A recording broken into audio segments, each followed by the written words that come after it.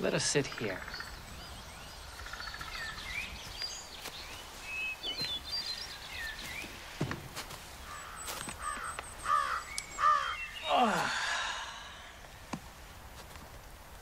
I have broken 2 engagements for you today, and both of them with Percy Grice. How many have you broken for me? None. My only engagement at Bellamont was with you. You really came to Bellamont to see me? Of course I did. Why? Because I always like to see what you're doing. You're such a wonderful spectacle. Well, now that you are here, you can see the effect firsthand. Well, I don't flatter myself that my coming here has deflected your course of action by a hair's breadth. Oh, do give me one. I haven't smoked in days. Why such unnatural abstinence? Because it is not considered becoming in a jeune fille à marier. And at the present moment, I am a jeune fille à marier. You must suppose me a dull kind of person if you think I never yield to an impulse. But I don't suppose that. Your genius lies in converting impulses into intentions. My genius? My genius would appear to be my ability to do the wrong thing at the right time. Or vice versa.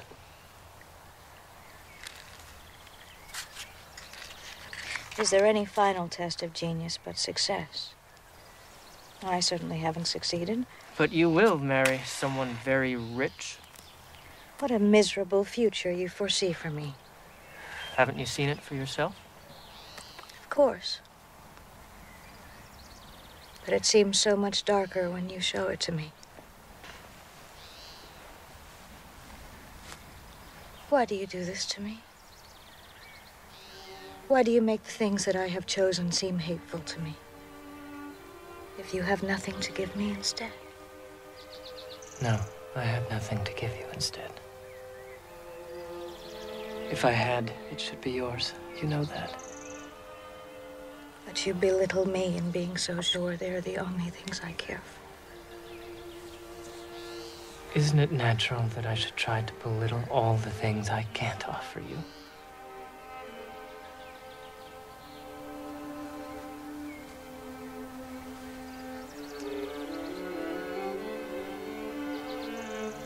Do you want to marry me? No, I don't.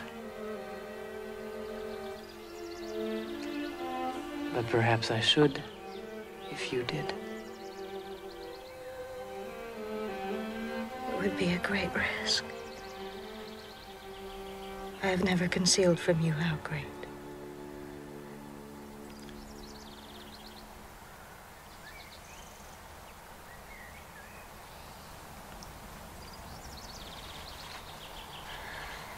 You are a coward. No. It's you who are the coward.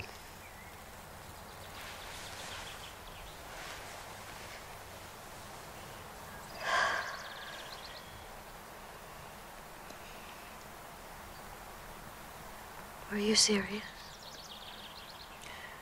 Why not? I took no risk in being so.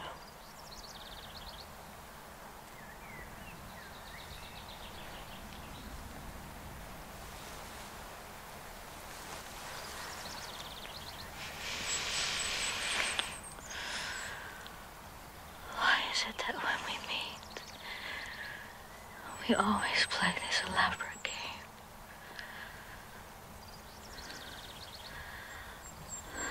It's getting late. Let us go down.